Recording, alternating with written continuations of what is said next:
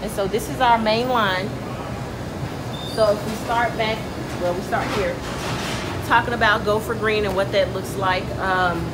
All the bad stuff we put at the end. So all the good, yummy, fattening stuff we put at the end of the line.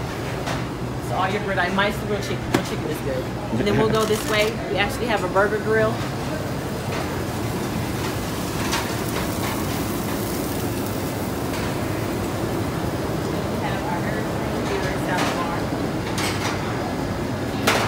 We're having hot wings as one of our specialty items that we put out for the airmen, which they love.